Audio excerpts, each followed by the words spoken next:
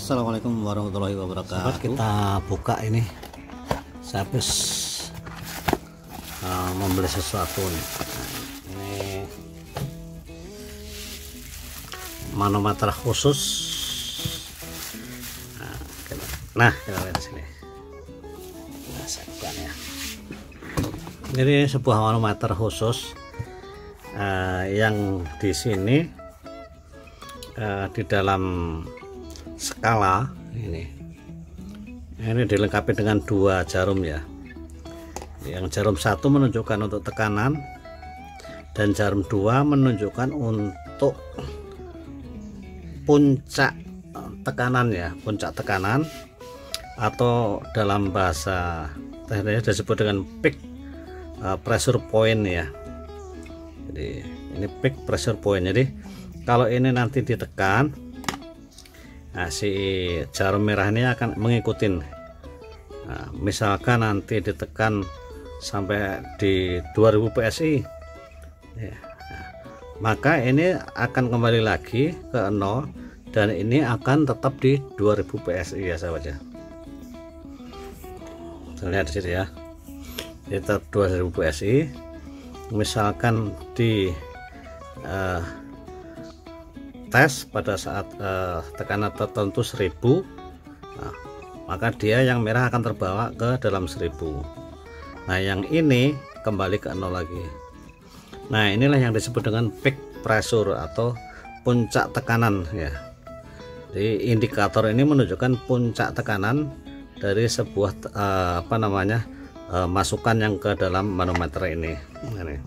Jadi ini alat ini mudah-mudahan nanti akan sangat berguna sekali buat saya, khususnya ini dalam melihat sebuah perubahan tekanan ya dari sebuah pipa gitu ya.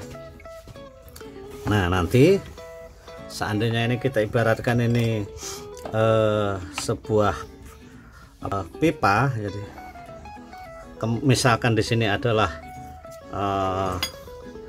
loadingnya dan di sini adalah crowningnya, ujungnya ya, misalkan ya. Nah, misalkan di sini adalah crowningnya, jadi saya akan korbankan nanti satu buah pipa itu yang akan saya pakai untuk melakukan eksperimen ya. Nah, ini fungsinya di sini itu ya.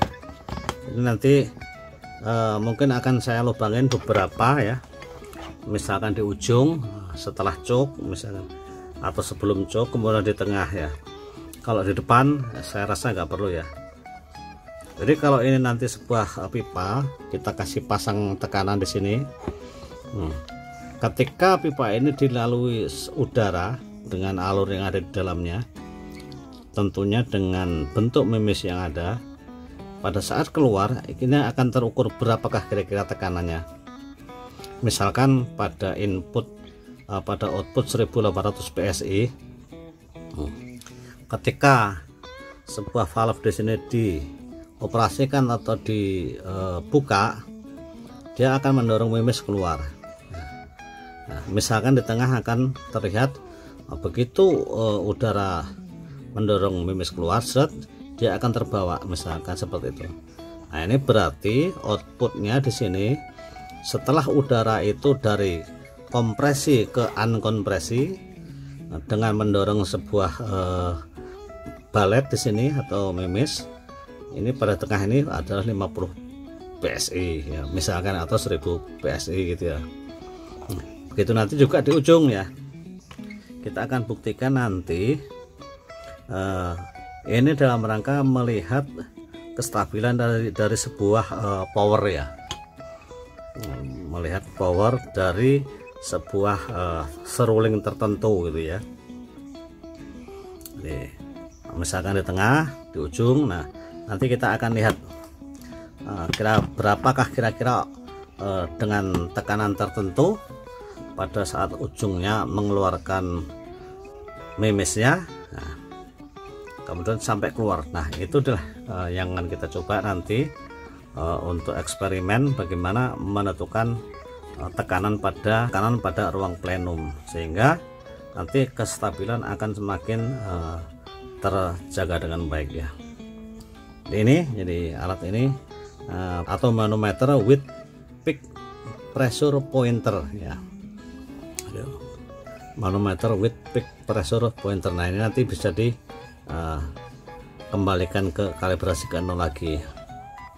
Ini kita ambil sampai di outputnya itu di 3600 PSI. Nah mudah-mudahan nanti bisa semakin jelas apa yang kita harapkan ya. Terima kasih. Wassalamualaikum warahmatullahi wabarakatuh.